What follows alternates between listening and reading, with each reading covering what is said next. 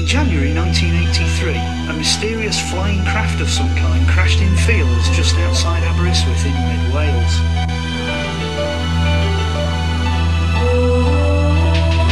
Strangely, only one local newspaper was to run the story about this event, and yet it could prove to be as significant as the Roswell crash in New Mexico.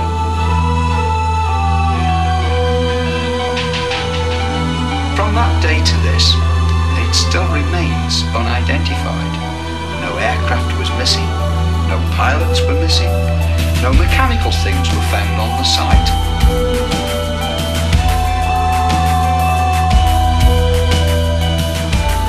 We can only conclude that this remains debris from a UFO and